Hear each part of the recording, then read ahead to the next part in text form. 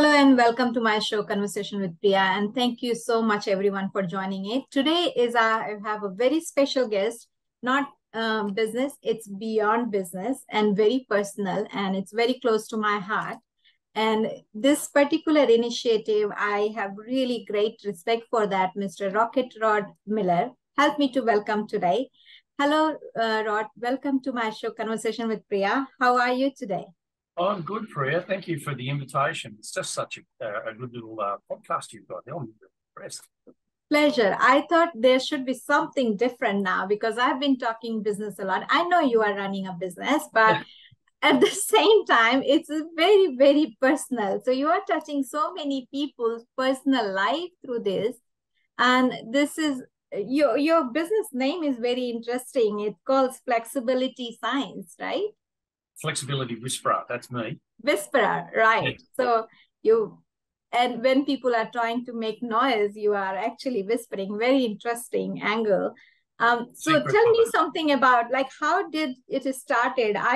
You were from military background, right? Well, that's right. Yes, I was in the special forces in the commandos, and unfortunately, I had a knee operation that didn't pan out. So I had to leave special forces, but and I was also teaching kung fu at the school I belonged to.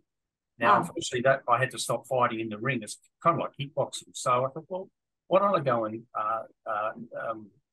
study exercise science? So I went and did that, and I kind of had a bit of a thing for stretching because that was the only time I ever got injured was from stretching injuries. So I thought, well, let's really look into this, and that's what I started doing. And I started finding all these mechanisms about the body that just no one was using, no style of stretching was using, nothing was there. So I had a whole school of students that I could practice on. Right. and so I started playing around with all these different mechanisms, and I was getting phenomenal results for a lot of the students, and also a couple of close friends who ended up winning the Australian Kung Fu title for their weight division. So I really started playing around, and I was getting people, getting even people that just on the street, some people that have never touched their toes, right?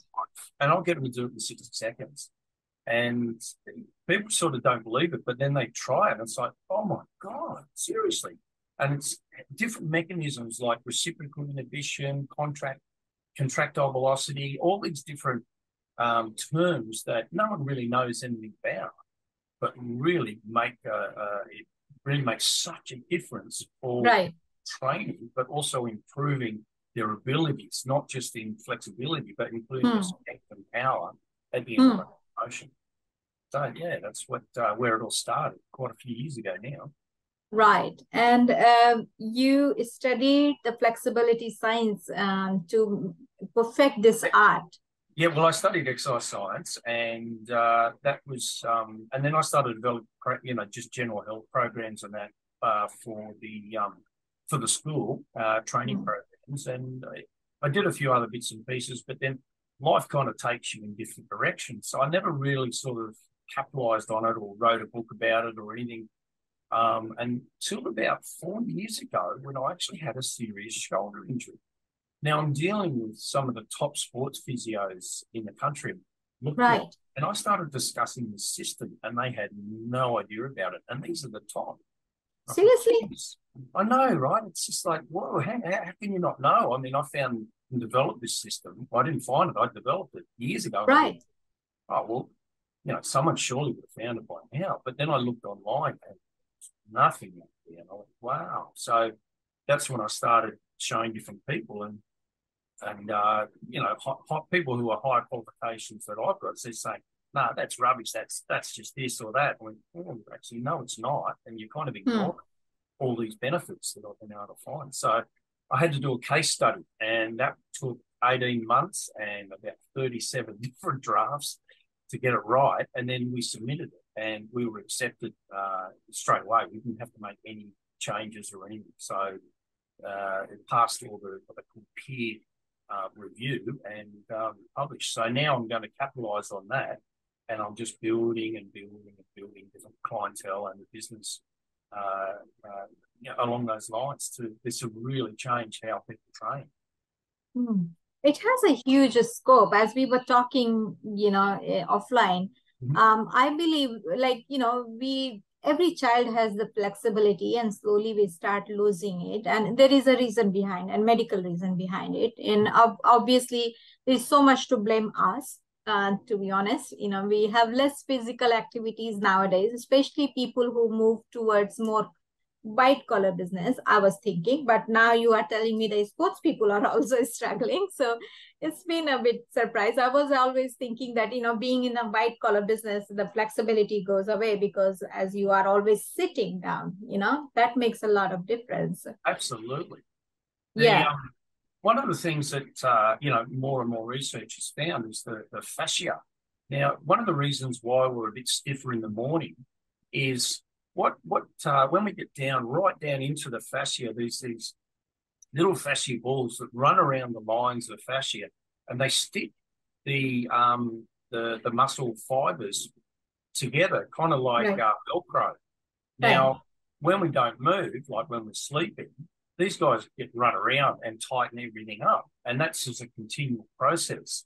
So that's why we're in the morning, but we're a bit stiffer because we now need to break these bonds. And by the time in the afternoon, you're a lot more flexible just because you've broken these little bonds that these little guys work on. Now, if you don't do any stretching, these guys get, it gets more intense and more intense. And so instead of just like a little bit of Velcro, it's like super stuck Velcro. Right. So yeah, that's one of the things. And people that are super flexible, like they call hypermobile, they're saying that it's not just the elasticity that they've got or elastin more than in other people, but they're saying they may have less of these things called fibroblasts than other people. So yeah, that's why we get a little bit stiff in the morning. And if we don't use it, we lose it, as they say. Right. And as we were talking about, like people think that your studio yogas are gonna make a lot of change in their life, but that doesn't bring much of a flexibility, does it?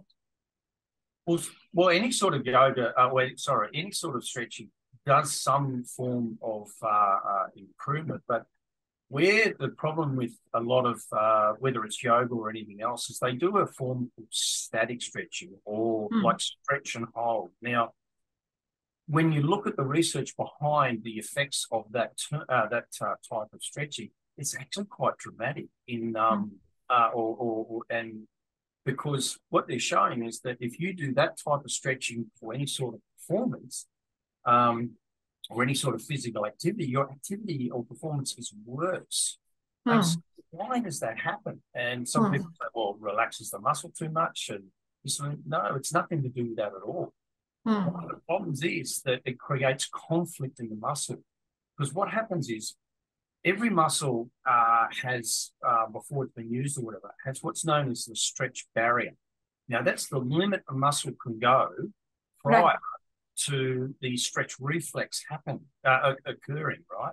Now, what happens there is if you're doing a static stretch, everyone's ambitious, so they try and push it a little bit more, but that pushing then causes the problem, because what happens if you're trying to stretch your muscle and the muscle's going too far, what happens is the sensors in the muscle will go to the spinal cord. The spinal cord doesn't tell the brain, it just sends a signal back to the muscle, contract, stop the stretch.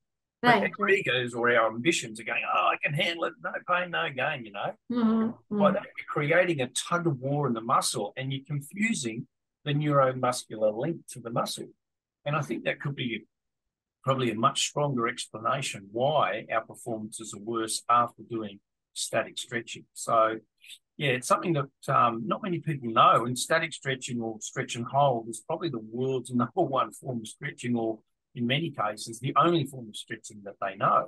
And it's often painful. So people sort of go, oh, I don't want to do stretching, it's just painful. And it's like, well, how many forms of stretching do you know? And we understand that is, if when it comes to this flexibility and stretching, it should be very carefully done. You're not just gonna create a bad memory. You're gonna actually tear up your muscles for life.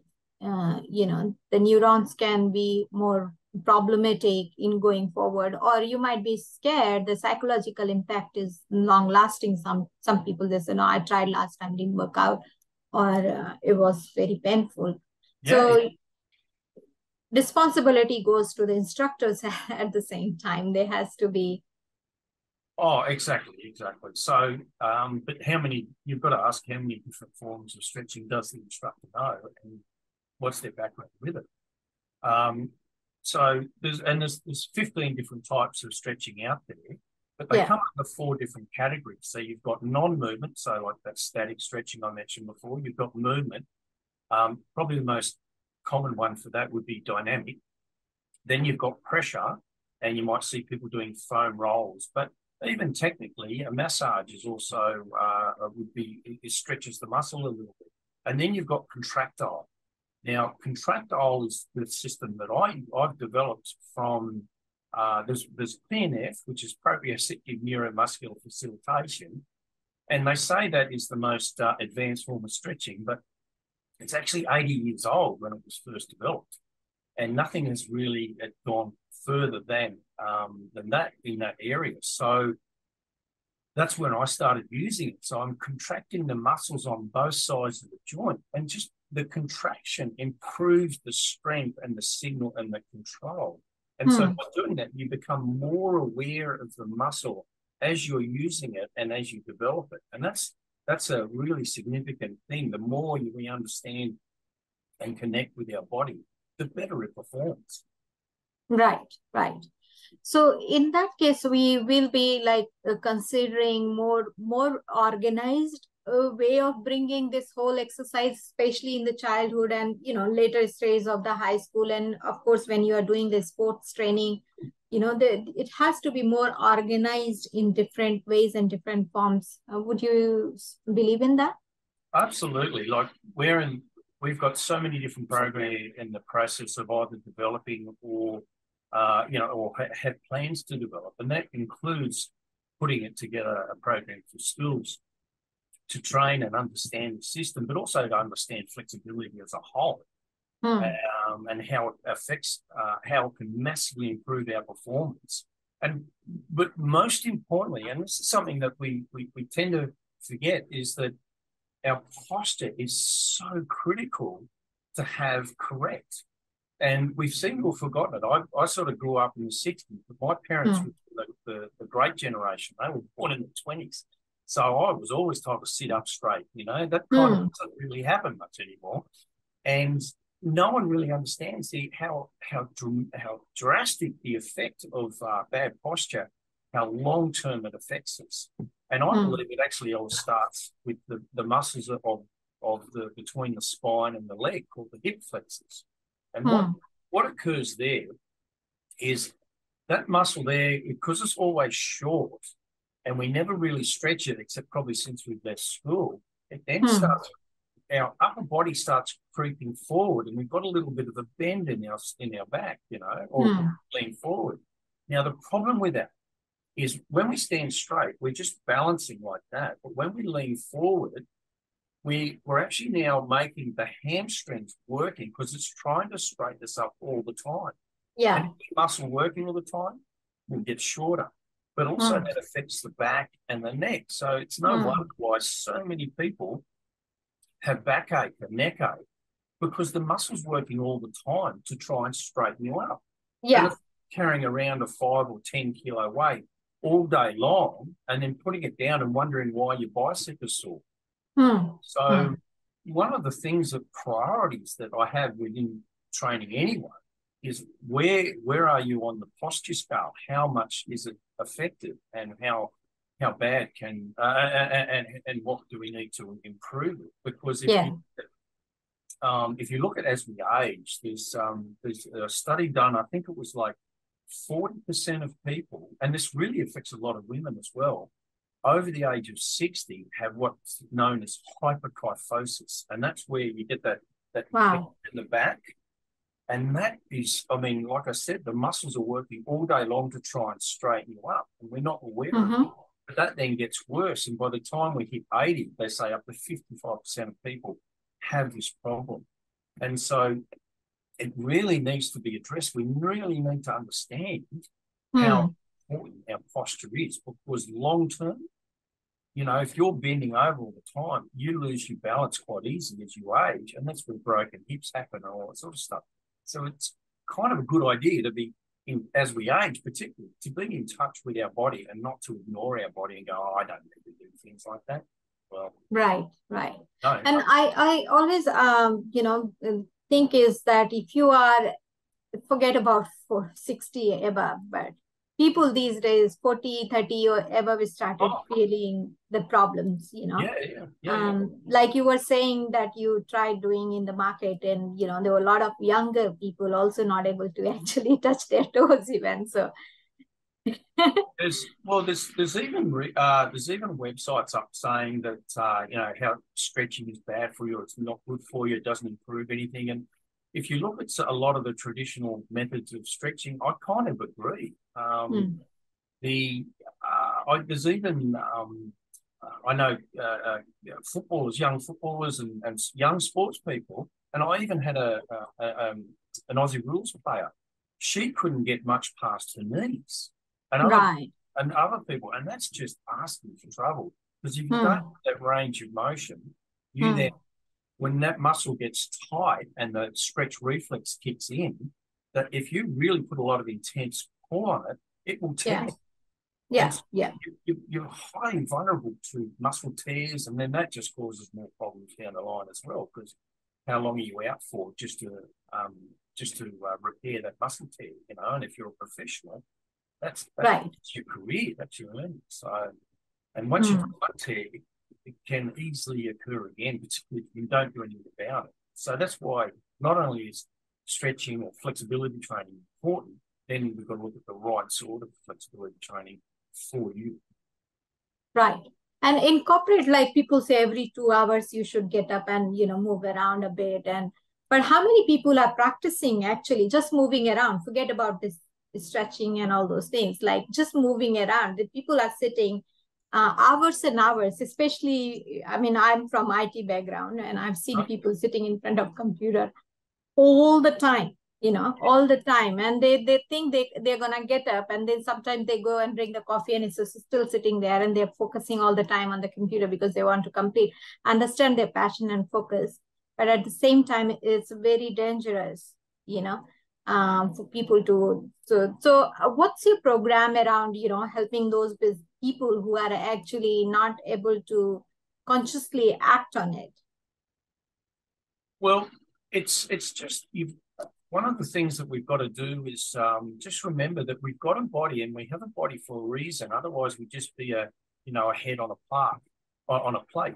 We've got a body, and it will help us or it'll hurt us. If you ignore it and you don't look after it, you eat the wrong foods, it will remind you in a very disastrous way from either disease or just from injury or that sort of thing. If you do not look after your body, you've got it for a reason, and you've got it for 80 or 100 years or however long. So it makes sense to look after it. The hard thing is that we get in the habits of our lives that we don't include that, we don't make it a priority until something happens. Like I know Hmm. that they had to have a heart attack before they actually started looking after themselves. So Yeah. that's But tragic that has to happen. yeah. Um, so we need to first start looking at what do we need, and then you don't have to go do training and exercise. You can go and do dance classes. You could do yoga classes if you wanted to do it. It's about just being active and getting your muscles moving into areas that you don't normally do. So that trains and improves the connection between your mind and your body. Hmm. Hmm. Hmm. Hmm. So, do you have any particular program for corporates to actually help them and their employees in that sense? Well, one of the favorite stretches that I have is like I prefer partner stretching, because when you're doing it with a partner, you can actually achieve a little bit more than if you're doing it on your own. But you need to learn the skill. This is like if you went to a gym that did no idea about weight training, and then you started doing weights. Chances are you're not going to be doing it correctly. So Hmm. learning about how to do these activities is probably the higher priority. I mean, you don't go to a dance class thinking we're going to be the expert dancer straight away. You're going to learn gradually. Hmm. And like with my system, it has a seven levels of progression. Right. Because you want to start off easy and you want to build the connections through your body first. Because if you put too much load on a body that's not ready, it'll, Hmm. I mean, that's how things break. So we want to build the load gradually and then open everything up, and then just performances and whatnot just increase. So for corporates, at the moment we don't have a corporate training package, but we are definitely in the works for doing, whether it's a video training package or whether I even visit and run people through certain stretches there. Yeah. I've done workshops for even martial arts clubs, and I can do up to like 20 people. Hmm. So I teach them a little bit about how flexibility is and the science of it, but not in a way you can't understand. I sort of break down all the big words and put them into words that we know and we can relate to and understand. I don't like showing off how many big words I can say. I prefer using technology or using knowledge and words that people relate to, and then go Hmm. from there, because otherwise you're not going to remember it and make it fun. Interesting. We one of And the I would like to know, where do you want to see yourself? Like, where do you think this flexibility whisperers are gonna go in next 3 to 5 years time? honestly feel that America is calling, because one of the challenges in Australia is um, just the amount of resources that we have as opposed to, say, America. And we still are fairly conservative. Like, I've had some clashes early on with people saying, "Oh, you don't know what you're talking about." I'm going, "Oh, well, that's why I did a case study to prove that my system does." Hmm.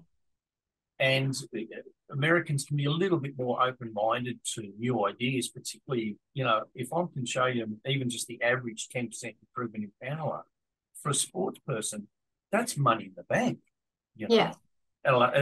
As well as all the other people that can enjoy and get into flexibility training, but in a good way, and an enjoyable way. Because my number one rule when it comes to any sort of training, particularly to do with stretching, never, ever, ever let yourself feel pain. If you feel pain, stop. That's a signal something is wrong, or you're just pushing it too hard. And usually Right. you don't. Now, discomfort is not pain. So, discomfort is where your muscles are moving and adjusting to deal with it. But when you get the pain, stop. And, Hmm. when I train people, a lot of them don't even sweat, but then they come away and they just feel like it's a far better than a massage, because I've released all the tenseness in their body. It's gone. And that is, people float away. when, when I'm finished with it, oh, this is so good. Right. I just Yeah. love training and helping people. Yeah, that's amazing to see. And you are very passionate about it. I'm sure, the world is the I remember Gandhi long time ago, he's talked about global village. We are living in global village, and COVID made it more possible for acceptance in the universal world. So I'm very proud where we are heading, as a humanity. And we do need to make sure that we are protecting not just our, you know, because the way you become, your future generation adopt to that genetics as well, so you are impacting the future. Mm-hmm. So it is gonna make a lot of difference in people's mind. Mm. What would you like to say in last word to, as a 2 cents to my audience, where they will start if they want to start their flexibility journey? Well, keep in touch on the flexibilitywhisperer.com.au. Just Google Flexibility Whisperer, and there's a little bit of information on there, or you can email me if you've got any questions. I have started training people online, but it's more right now as I'm building the business. I'm more likely trying to get I'm discussing now with people who want to come in as a partner into the business that can manage and do the admin and operations side of it. That way, it allows me, like they're the manager while I'm the guitar and the singer and the lead guitar player. I'm not playing the drums or organising the next venue, you know, that sort of thing. So it allows me to get a lot further out there. And then also looking at some investment to produce all the training videos that we can then put online. That's huge, because then I can train people, you know, show them, like watching a video on how to do weight training. You're learning the exact technique, the way to do it, and you're learning it if you're going to do it on your own, or if you're going to do it with a partner. And like I say, if you do it with a partner, I find a little bit more effective. And then also we'll be doing instructor courses for people that you know, really want to get involved in this. And I've got an osteopath that I taught him online how to use this system, and he's getting phenomenal results from a lot of this. Right. So we're looking at packaging a training program for osteopaths continuing education, and then, you know, looking at also exercise physiologists. It's nice when they come to you. I trained one on the weekend, and so we're talking about putting together a package for ESSO, which is the Exercise Science and Association. So there's lots of different options, and it's just going to build and build and build, and there's nothing in the world like it. So it's kind of nice to have developed something, you know, right here in Australia, and it can have such a big impact. Yeah, and it is a powerful way of actually, you know, educating these days. And I mean, just a start. Don't think. I believe that, you know, if you keep thinking, keep planning, it never happens. Better if you want to do tomorrow, do it today, now, I like you know. that. And so, you know, because if you say, oh, tomorrow I'm going to do this, and after this I'm going to do that, it never happens. So No. when I really want to do something, I said, you know what, I'm going to do it now. Like, even if it is little bit, and it just builds up from there. So I would like to say, everybody, if you really want to go and save yourself in your old age, you know, sleeping on the bed, please help yourself. Not for us, not for your girlfriend or a boyfriend or a mom and dad, just for yourself. Do it for yourself, you know. Yeah. We need to, when we train and do all that sort of stuff, the body also releases lots of different hormones that actually help repair and build, and actually even there's the feel-good hormone of what they call endocannabinoids. And yes, it is the same receptors on our body, the cannabinoid, as if you're having a smoke. But what it does is the body releases it, and you actually get that little floaty feeling. I've got one client, we probably have to stop about 5 times because he's a little bit spacey, you know. He's got too much going on in his body. He's like, oh, let's just go for a walk. It only lasts like 30 seconds to a couple of minutes, but you do feel that. You feel good about it. Yes. Feeling, Yeah. You know. And it's a feeling of achievement. So do it for that. And all the details will be given down below in description. Don't forget to reach out. Feel free to ask your question in the comment, and I'm sure Rod will jump in and answer those questions. And you know, he is available on social media, especially on LinkedIn and Facebook. And of course, if you can see his website, he's very actively updating it. So don't forget to actually communicate and start something today, not tomorrow, today. So thank you so much. Thanks for joining in, Rod. This was an interesting communication, and I'm sure the audience will get a lot of value out of it. Thank you thanks, so much for your time today. Thank you very much. It's been a pleasure. Thank you.